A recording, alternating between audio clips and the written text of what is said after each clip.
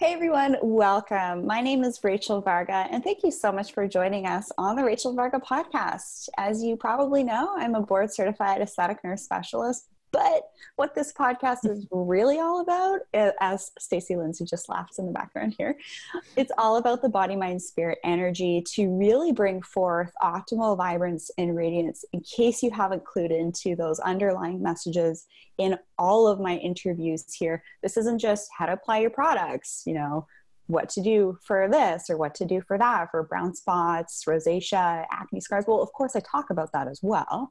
But what we're really going to dive into in this 3-part series with Stacey Lindsay is just going to be sharing a lot of love and light and inspiration to help you become your most vibrant and radiant self.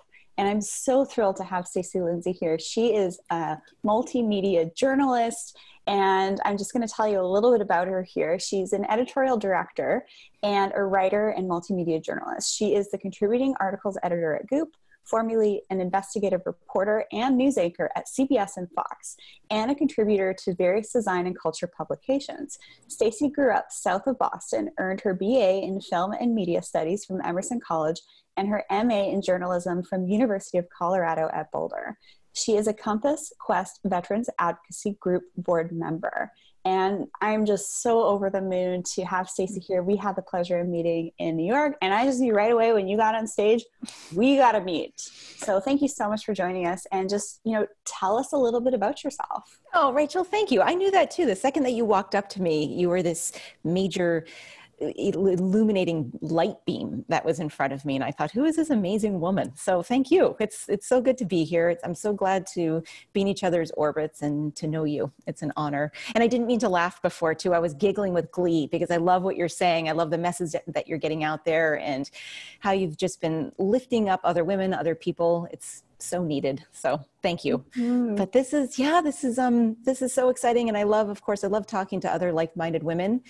And I, of course, love talking about anything that has to do with really tapping into our vitality, our purpose, really feeling like our feet are firmly on the ground and that we're looking straight ahead at our path and what we're supposed to be doing. Because I think the world is a beautiful place, but it's also a really, really tough place. And a lot of times, many of us sort of stay small or we get lost. And I think it's just important for us to be lifting each other up and doing that. And I've been lucky to try and do some of that work through my journalism. And then more and more when I meet women like you, I just get more and more excited. So, but I'm thrilled to be talking with you today. It makes this work really fun. It does. It just makes it seem like we're all here. There's a reason why we're all here. Because sometimes I do wonder, I think, what are we doing here? What's the purpose? And I think it's to tell each other stories. I think it's to lift each other up. And I think it's to just find the light, really. Mm-hmm. So before we get into the overview of this 3-part series, I really just want you to take a snapshot of you listening to either the audio or video of this incredible interview that we're going to get started on just shortly here. Go ahead and tag at Stacey Lindsay and myself at Rachel Varga Official and at Unlock Your Vitality. You can find Stacey Lindsay at StaceyAnnLindsay.com. So Stacey with her middle name, ANNLindsay.com. And then you can hang out with me at rachelvarga.ca or unlockyourvitality.com. So without further ado, I'm just going to give you guys an overview of the 3 episodes that are going to be in this incredible 3-part series. We're going to do one long one, but we really just kind of wanted to segment this because we really identified 3 things that we absolutely want all of you guys to learn from us. So episode 1, we're going to talk about how to cultivate vibrant radiance, what that really means, and how to unlock ourselves, how to step into our power and not stay small, and what are the most vibrant women in media doing, and how to kind of look beyond that facade. And this is going to be really interesting because Stacey Lindsay, you're a mega insider with some of the biggest health, quote unquote icons out there. So you have a pretty wild perspective. Yeah. Yeah. And I can't wait to get into this. I'm thrilled. Thank you. So for the first episode here, we're going to dive into how to cultivate vibrant radiance. And this is different than, say, what you're seeing on say in an Instagram post, or pictures of these celebrities, or, you know, people outside doing this pose or their yoga pose, or wearing, you know, the latest fashion, or showing off the latest makeup palette. So what is vibrant radiance to you? Oh, what a beautiful question. It is really having peace with yourself, and it's really being kind to yourself. I think when you're kind to yourself, you manifest and you nurture this ability to be kind to other people. And then that just, I think that echoes through the world, really. And that ultimately creates vibrance. It creates vibrance within yourself. And again, and it creates vibrance within other people as well. But it sounds easy. You know, anything I think sounds easy when you talk about it, but it really, really takes intention. And I think it takes practice. And then it takes real, genuine belief. And then that belief has to be in yourself first. But when I feel kind to myself, when I am kind to myself, when I'm generous with myself, it just translates, I think, into feeling, and I think looking my most vibrant self. That's what I believe, at least. It's not, you know, there's so many amazing things that we can do. There's so many amazing products we can use and foods we can eat. And I believe in all of that. But ultimately, I think it's just it's a sense of being, and it's a sense of kindness. Mm-hmm. And it's your whole frequency. Yeah. I mean, do you think that, Rachel? Do you feel that too? I sense that, just that kindness from you. I get that when we met. Mm-hmm.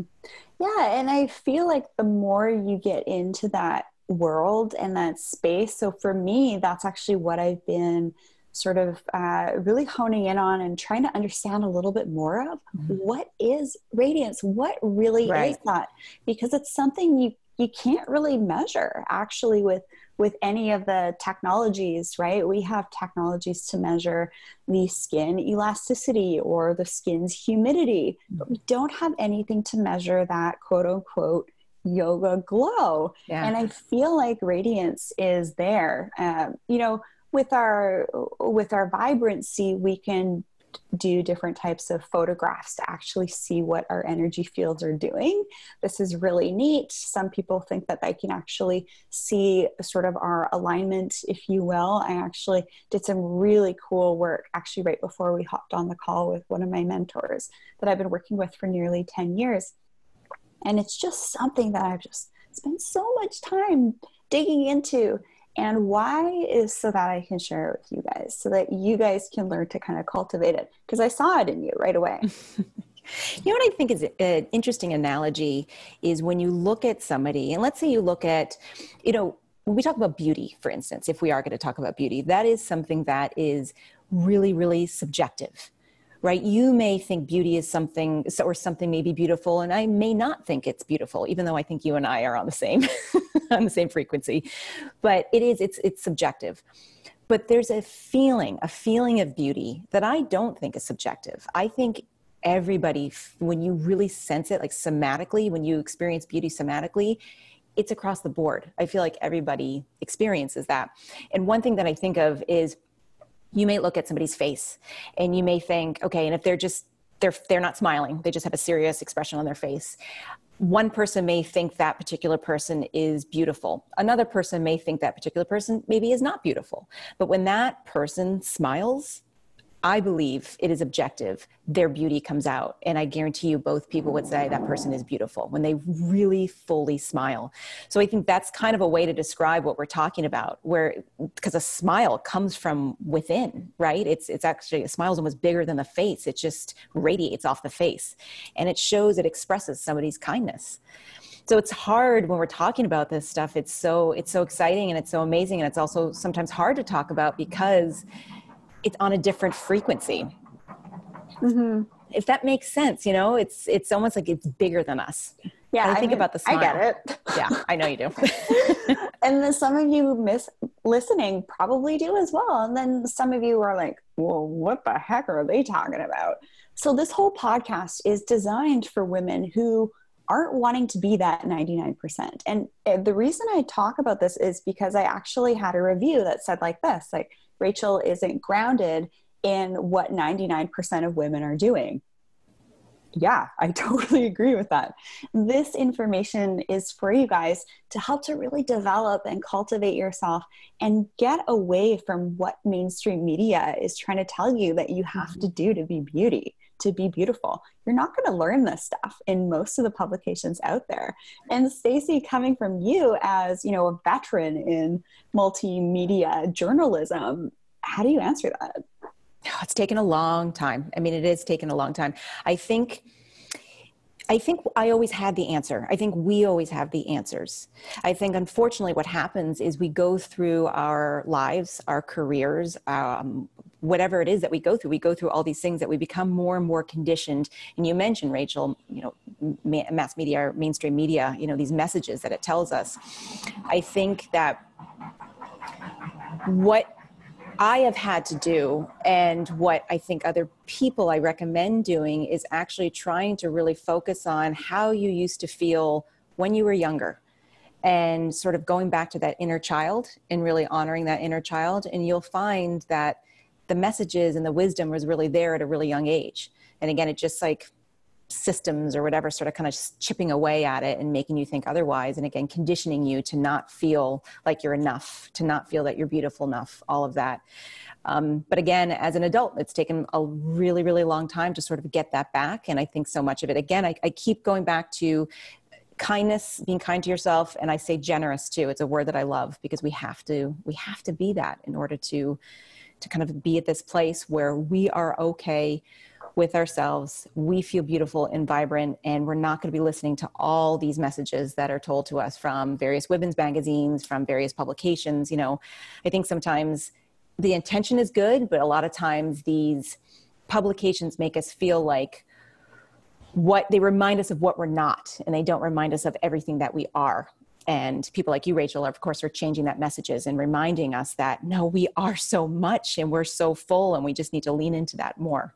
Mm-hmm. It's so much more than what your beauty routine is. It's so much more than that. Yeah, it really is. And you think about, you look at these ideas too, and going back to, I said earlier about beauty is subjective. It's a feeling, I think, but real kindness, that's objective. Again, that's not subjective. That's so evident. But these ideas of beauty and, you know, what we're supposed to look like, they're so arbitrary too. Kind of who designed this idea? Who designed that who said that we have to look this way or we have to act this way? I have no idea. Some random person, maybe it was some random man, you know, how many years ago? And it's like this, it's created this wall, or this almost brick wall that we run up against and continue to break ourselves against. Mm-hmm. And that brick wall is just, it's a fallacy. It's a total fallacy. So I didn't see that brick wall when I was going back to the inner child. When I was a child, I didn't see that brick wall. No such a wall existed. I was just me. So I try to tap back into that. Mm-hmm. It's helpful. Yeah, definitely. So what you talked about of radiance being a feeling, one of the things that I like to share is that beauty is a feeling and a quiet confidence that comes from being perfectly aligned, or as close to perfect alignment as possible with your body, mind, spirit. And of course, you need to add that energy aspect part of it, because literally everything in our universe is energy, right? It is. Things aren't solid. Things are actually always moving and vibrating. And that's just, you know, I have a physical sciences background. I've taken Gen Chem, Organic Chem, Biochem. You know, I'm a bit of a nerd, right? I don't have my glasses to push up right now. But it's a scientific fact. And I really feel like radiance is obtained through beautiful alignment of all of those facets. I agree. And again, that goes back to that somatic feeling. Yeah. You just feel that, you know, it's everything. But I totally agree. Yeah. And what you talked about being a kid, when I was growing up, I was a massive tomboy. I was into cars. I loved woodworking. I rode dirt bikes. I played electric guitar. You rode dirt bikes. I rode dirt bikes too.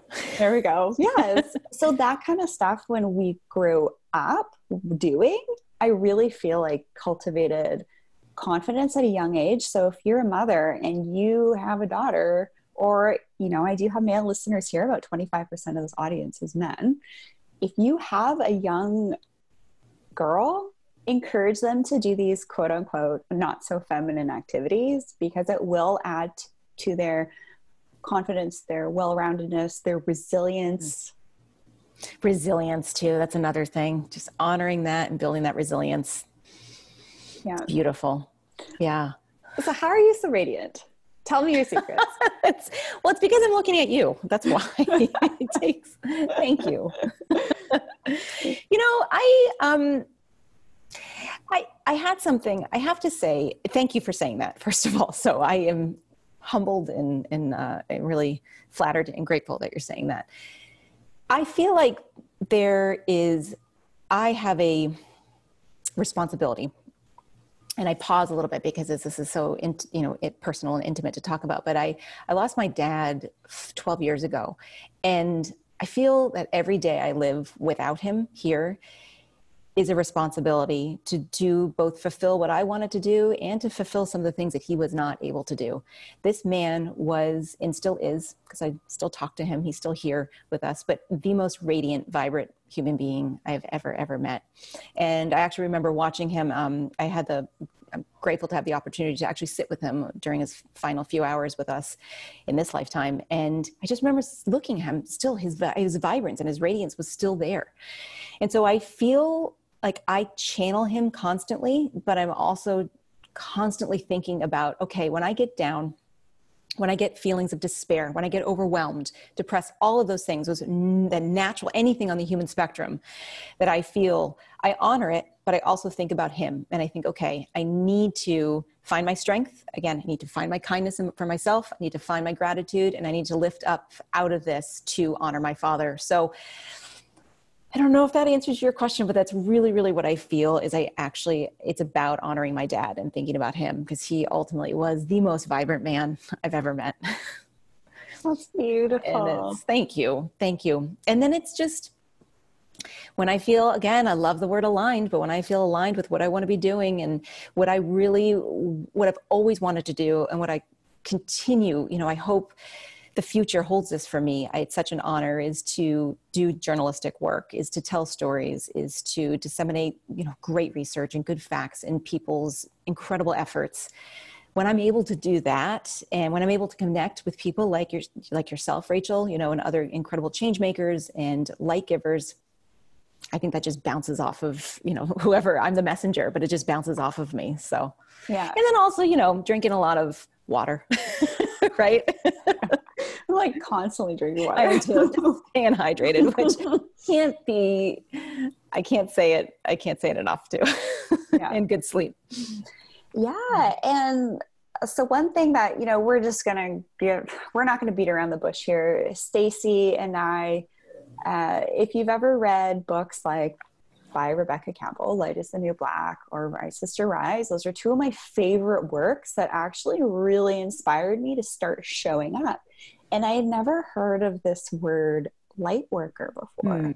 And now I just constantly am hearing it in other women that kind of identify with that. And, I'm sure you identify with that word as well. My gosh, so much. That was such a gift too, when you told me to read her work. Such a gift. But yeah, I identify. Yeah. How would you describe a light worker? And do you find that women that identify as that are a little bit more quote unquote radiant, in your opinion? I think so. Yeah. I think it goes back to what I said a few minutes ago, just about this is, when I was talking about my father, just saying that it's actually a responsibility, I think. If I were to describe other light workers, I would say that they are in full realization of their responsibility to shed light, to lift people up. It just is. And I think if a light worker is maybe feeling down or feeling like they don't have a lot of light to shed, it's probably because maybe they're not being, again, kind to themselves or generous with themselves.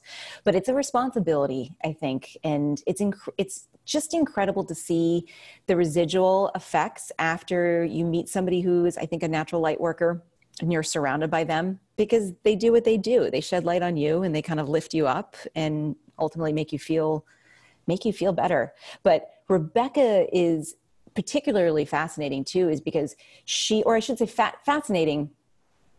She's so amazing and so accessible, I should say, because she's so honest with her journey too. It's not like she suddenly came and dropped down on the earth and she was a sparkling diamond. She is a sparkling diamond, but so much of why she is an effective and successful light worker too is because she does the work consistently.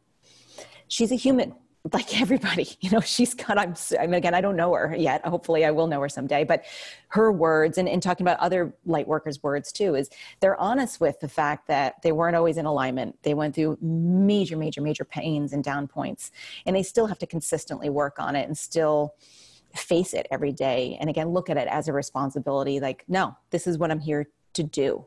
Be in alignment, do my soul's calling. So ultimately it helps other people too. Mm-hmm. I think that the more that we kind of spark other people that feel like us, the more we're all just going to come together, right? Yeah. So please share some love to Stacey and I. Tag us. Tag me at Rachel Varga Official, at Unlock Your Vitality, and Stacey at Stacey Lindsay. And just give us some words of encouragement. Leave a great review. Leave a nice comment. And just share this message with, one of your friends or family members that, okay, I think that, this could be something that's aligned with how, so-and-so is leading their life, or they're wanting to learn more about this. I think that this is just a really great way for us to offer some light in a time where there's a lot of shadow in this world. I know that's what I feel really called to do right now.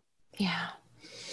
It's so true, Rachel. I know you are too. Yes. No, it's yes, I am. And I think this time too, it's important to talk about the gravity as well. Like, life is very hard, and life is, quote, unfair too. There's a lot of things that we can't always make sense of them. And I don't think that it's our jobs to necessarily make sense of it. I think it's our jobs to do the best we can with what we have. And again, to shed our light as best we can, how we can. And particularly right now too, where there's a collective kind of mourning for the life that we had, which was just a month ago. And I have positivity that we're going to have that back, hopefully in a better and more beautiful, honest form. There's going to be an right evolution. Now, it's going to be an evolution, totally. Yeah. And there is a lot of uncertainty right now, though, too. So I think it's important to talk about that within that context, too, that this is as important, if not more important, to be owning and to be listening to and paying attention to right now. Because you and I have talked about this before, Rachel, a little bit, is earlier today. It's just also, I think it's common to feel feelings of despair right now, potentially feelings of depression, all of that. It's individualized, of course. My feelings might be very different from somebody else's, but understanding, having these conversations right now and homing in on this alignment, on this self-worth, on this self-generosity, so key. Mm-hmm. What we're really stepping into and what we're in the middle of is a black swan. So it's beautiful. Yeah. Yeah. I mean, there's at points of our human evolution, we've either, like with the internet, with World War II, these are all examples of black swans. And there's always going to be a balance that is going to be obtained at the end of it, and an evolution. So if you feel like you're getting pulled into that sort of a negative field, just realize it, be, gracious to yourself, understand what's going on around you, but don't stay there. Yeah. Yeah. And again, be kind to all the yourself and process. others, Yes. right? Yes. So when we're talking about radiance and lifting each other up, because that's, radiant women, that's what they do. They lift each other up. They're not saying, oh, you look tired.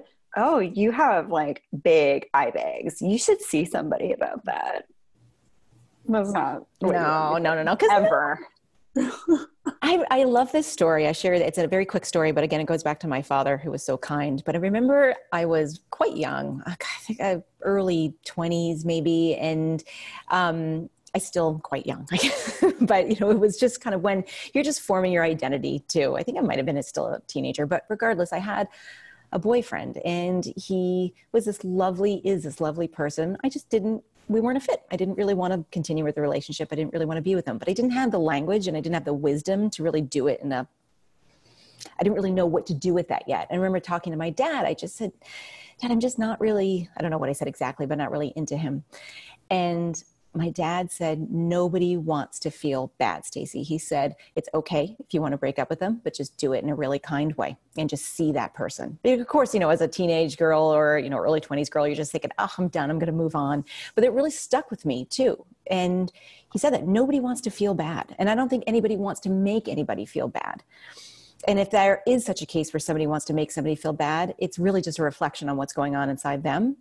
Mm-hmm. So if you do come across a woman, maybe that does say that too, because unfortunately I have been, I don't want to say victim, but I guess the subject of many comments like that, many, many, many times of, oh gosh, whether you look tired or something. That's well, you're also in LA, which is yes, ultra this is sort of like capital. Mecca for some of that.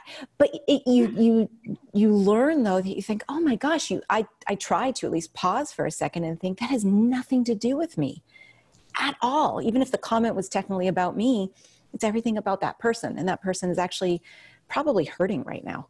Mm-hmm. So what I want to talk about next in this 3-part series is how to sort of navigate around not staying small, right? And working through sometimes where we receive comments that could be to the effect of maybe you shouldn't do that, or maybe you should just do this because it's already good enough. Doing the inner lifestyle stuff before doing the in-clinic rejuvenation, it's really just going to maximize what you're doing. Your home care is so critical. And I'm a huge fan of clean products, paraben-free, sulfate-free, artificial dyes, fragrance-free, not tested on animals, research-backed products. These are all things that I think are really important. But, don't be fooled. I love using the super ultra clean body products. I think that's so key. I'm obsessed with this locally made, pineapple oil right now that one of my fellow, female entrepreneurs in my community, she just dropped off I think 30 of them for me. Pineapple oil. Whoa, that sounds yummy. Yeah. So there's so many great products always coming out. And I love learning about all these other wonderful healers who are trying to make an impact themselves. So the more we support each other and collaborate, the less we're in competition with one another. That's just how we help spread love and light. I agree. That's so beautiful. I agree. Yeah. Well, thank you so much for joining us, everybody, in this episode of the Rachel Varga podcast. Whether you caught the audio version or the video version on my YouTube channel, you can just search my name, Rachel Varga. You'll find my YouTube.